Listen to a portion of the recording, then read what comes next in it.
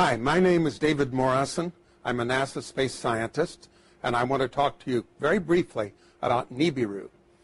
I'm doing this because I received a note from a 12-year-old girl recently that said she wondered if the video I made 2 years ago was still valid, that she and her classmates were scared about Nibiru, and could I please explain, from a science point of view, why we know Nibiru is not real and is not a danger. You know, the simplest thing to say is just that there is no credible evidence whatever for the existence of Nibiru. There are no pictures, there's no tracking, there's no astronomical observations.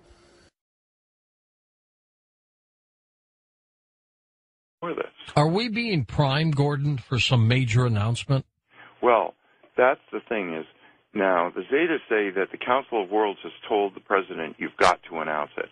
I say, you know, everyone I tell that to goes, well, I'll eat my hat if the president ever announced that.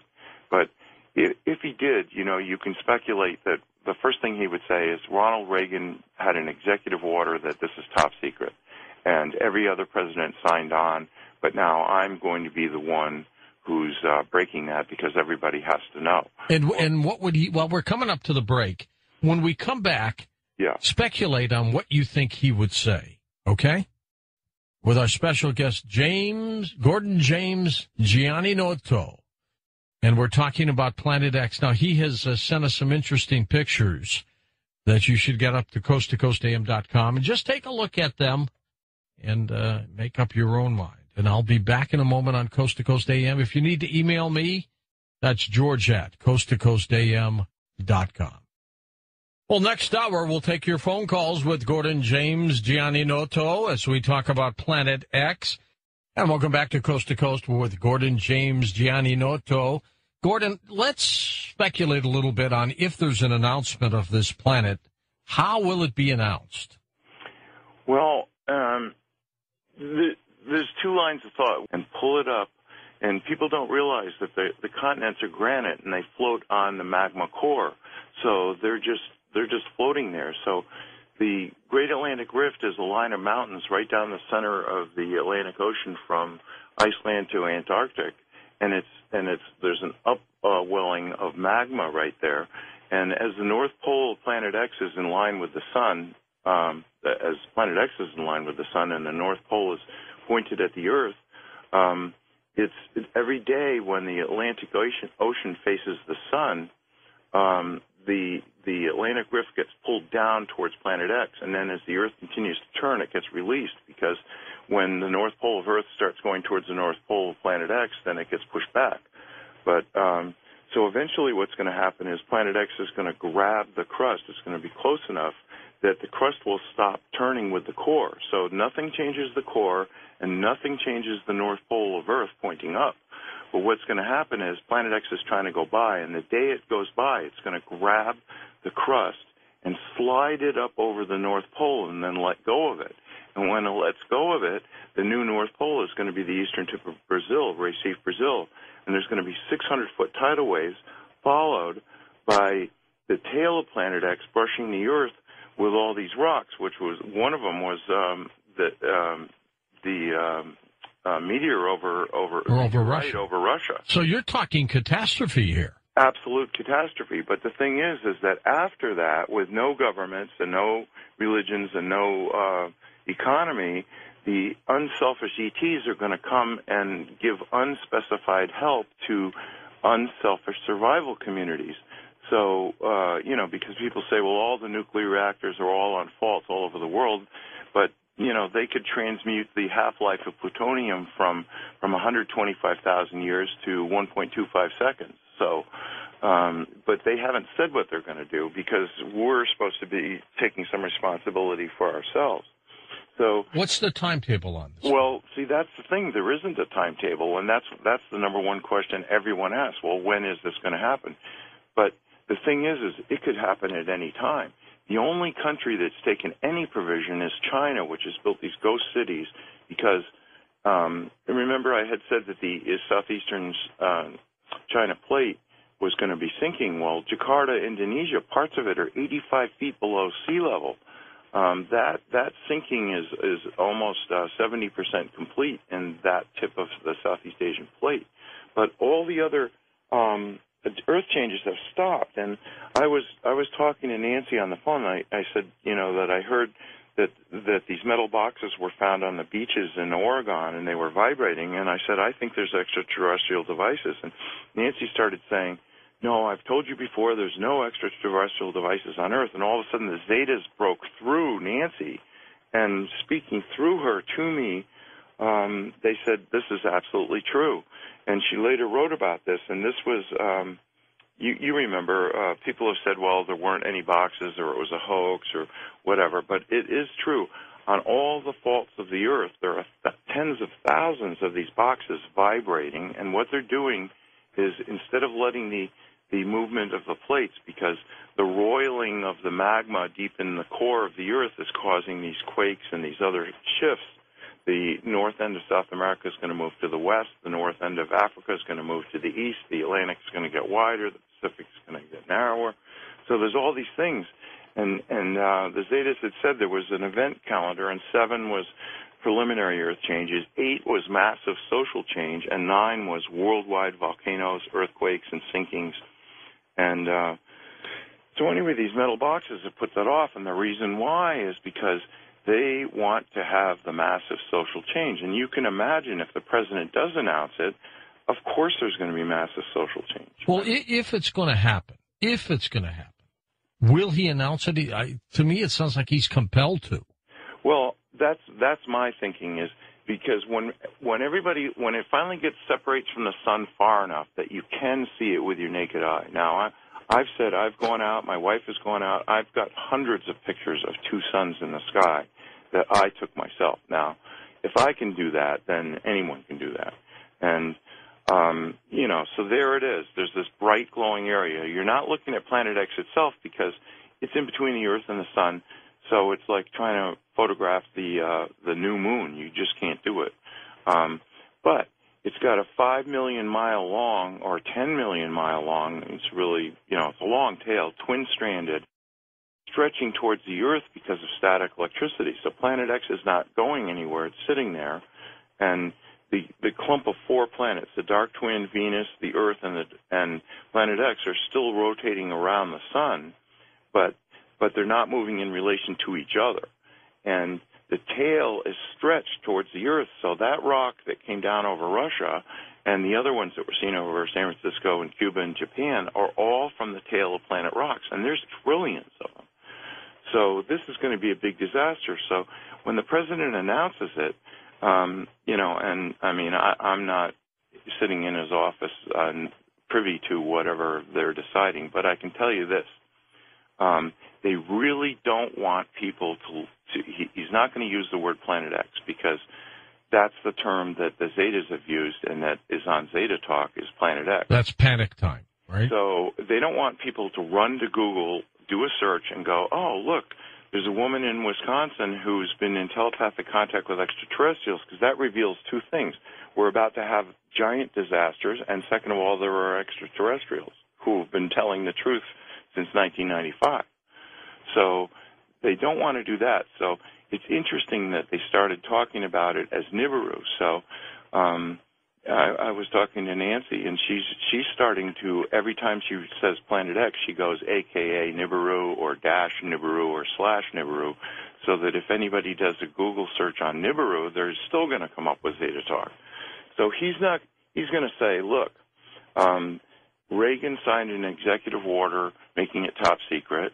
Every president signed on, but I'm such a humanitarian that I'm telling you that there has been a planet between the Earth and the Sun for 9 years, and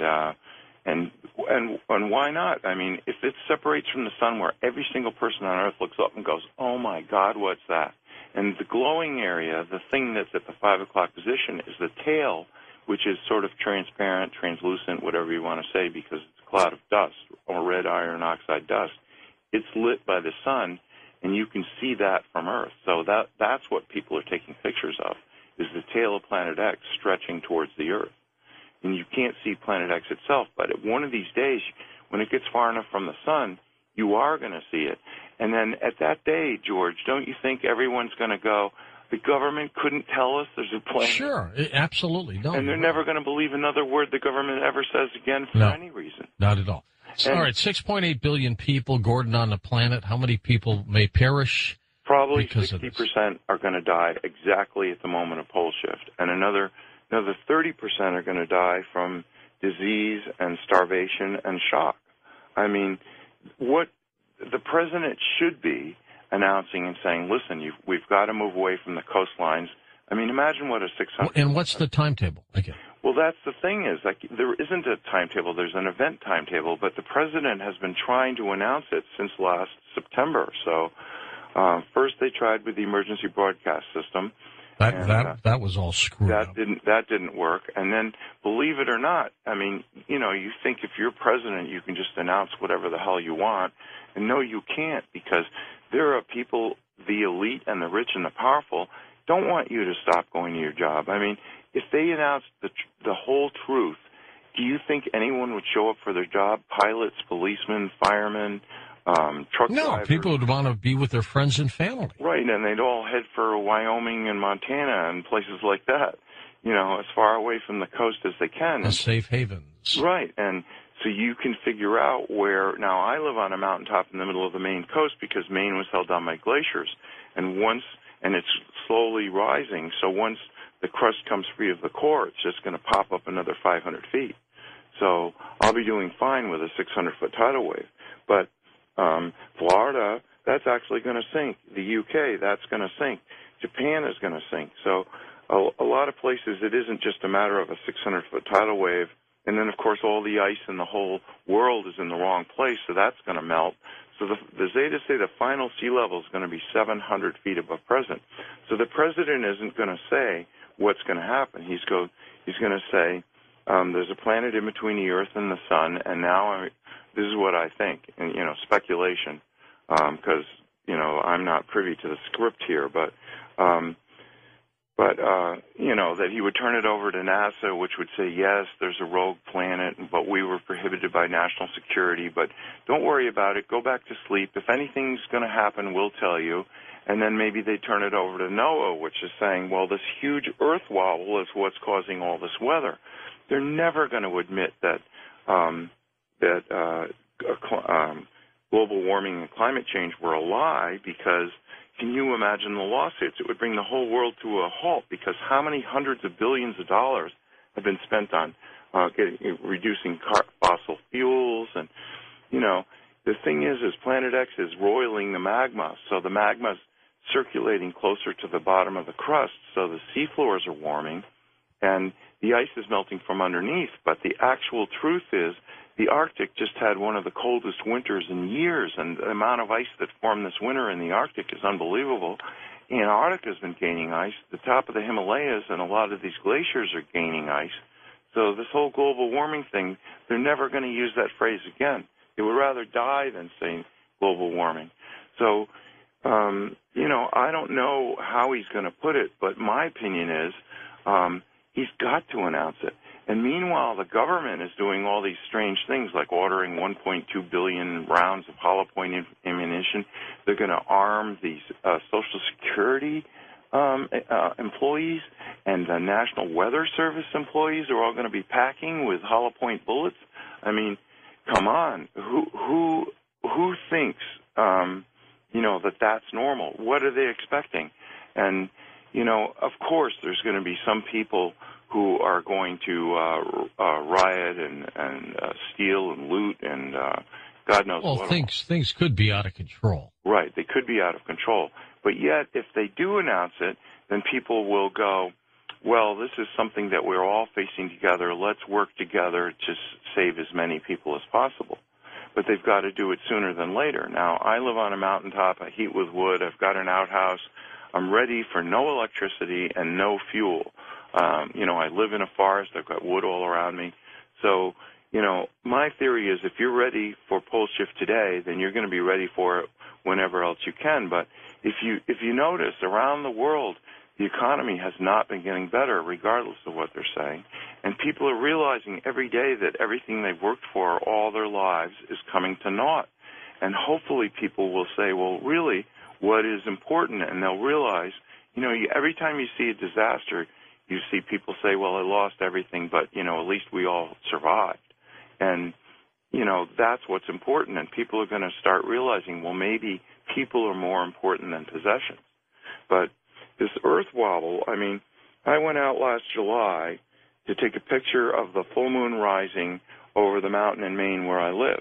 And when I was in elementary school, we had a target range in the basement. So when I was in the third grade, we had lockers all the way down the hallway, and every guy in the third grade had his own .22 caliber rifle in an unlocked locker in the hallway, and we all had bullets in our pocket, and we couldn't wait till 3 o'clock to get out. That wouldn't happen anymore. No, and I grew up in the town next to Sandy Hook, so but there are people who've decided to be selfish and doing awful things, but the majority of everybody is very conscientious. Maine is second in the nation for guns per person and 49th in gun-related deaths per person. So, just because, so people are legitimately saying, well, wow, I got a feeling something's not right. And you see that show, Doomsday Preppers. Oh, sure, yeah.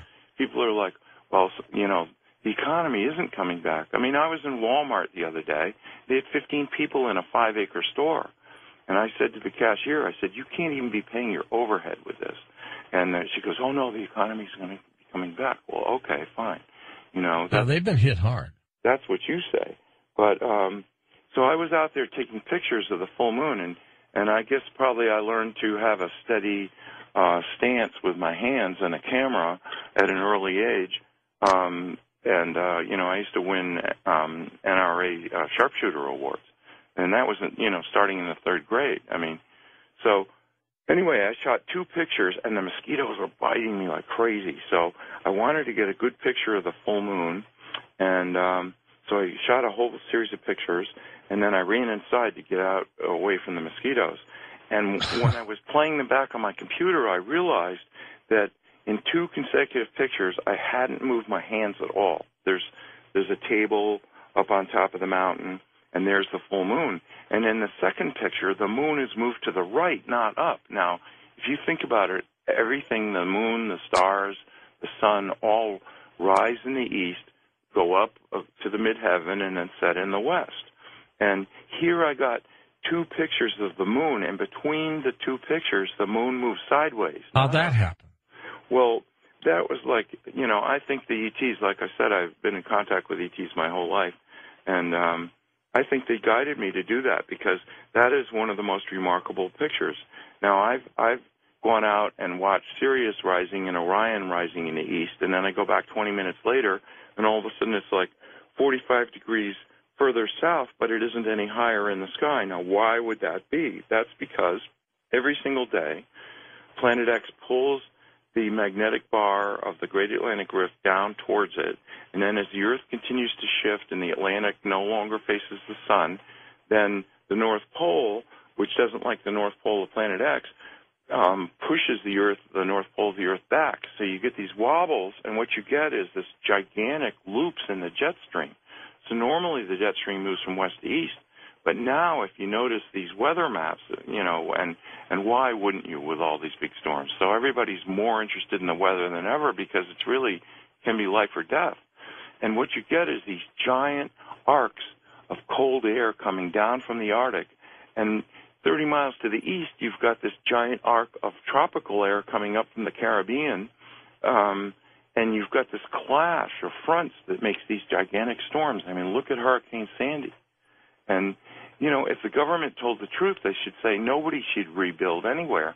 But it's just like Katrina in New Orleans. People are saying, well, we're going to bring it back, and it's going to be so meaningful, and we're going to have Seaside Heights, New Jersey, ready for the tourist season. And, but the truth is nobody should be there now at all because this is right in the danger zone. They should be saying, well, we're going to move anyone that wants to go from the coast. And that's the interesting thing. The Zetas have said even when this is announced, probably only as much as 60%, but no more than that, are going to go, oh, my God, we've got to go to safety. And the rest are going to go, well, I really don't want to change anything, so I'm going to keep going to work. And if a tidal wave washes over me, then that's it. I'll just die. Well, okay, that's what this life is like. You're entitled to be a skeptic. You're entitled to be in denial, and you're entitled to die in it. But there's no reason for you to do that. Hold on for a second, Gordon. We're coming back for phone calls with you next on Coast to Coast AM. Indeed, indeed, and we're going to take your phone calls when we come right back on Coast to Coast AM. And welcome back to Coast to Coast. Gordon, are you saying then in our solar system we've got a dark twin to Earth, we've got a burned-out binary star, and we have Planet X? No, the binary star is quite a distance away. That's why it takes 3,657 years for Planet X to return. So it's something we've never seen because it's burned out, but it is a huge body, and that's where it started. And evidently, Planet X has been coming here at least 2 billion years. So, it wasn't that the Anunnaki were always there. They reached a point where they decided they wanted to powder the gold and put it in their atmosphere to keep the planet a little bit warmer. It's got giant hot magma in its core, and it's got water, which has the highest specific heat of any substance in the universe, so it holds heat. It takes longer to heat water than anything in the universe, and water holds heat longer than any. So, but they were getting cold, so that's where the whole quest for gold came from, is from that. And Richard Hoagland has said that, and he's a guest on your show quite often. Quite a bit. He said that Phobos is a spaceship because it's a hollowed out and it's got chambers in it because they use ground-penetrating radar. But actually, Phobos is one giant gold nugget, and the Anunnaki, since they came back, have been mining it with robots. That's got to be worth something. Oh my God! So but if anybody thinks I'm making this stuff up, I mean, go do a search in Wyoming. Dick Cheney tried to get the Wyoming legislature, and he only failed by a few votes, to buy a used aircraft carrier. Now, what in the hell would Wyoming use? There's no water there, is there? Well, that's the thing is, Edgar Cayce said that Omaha was going to be the greatest seaport in North America after pole shift, and evidently he's planning that the Mississippi will split wide, or saltwater will go up to the Great Lakes, and then up the Missouri and the Platte rivers, and then maybe the Red River. And I guess they were planning to, keep it, in the Great Lakes or in the Gulf, and then float it right up to Wyoming. But you can see why he would want that. It's got nuclear power. It's got a hospital. It holds 5,000 people, and he could load it with fighter strike jets, and be king of the world. And you look at the billionaires around the Earth, they're trying to start their own space programs. But the Council of Worlds has said, no, nobody's going to leave Earth and come back as kings of the Earth afterwards. No, they're all going to have to go through it. And whether you're a billionaire or not, you're going to have to roll up your sleeves. So, you've heard of the idea of these deep underground bunkers everybody was going to head to. Yeah. But, how well are they going to survive in 10-plus power earthquakes? So they're not. But then, after pole shift, at the hour of pole shift, when the tidal waves start, then everyone's going to, after that, there won't be any earthquakes, so people are going to want to be underground, because how are you going to survive this fall of rocks?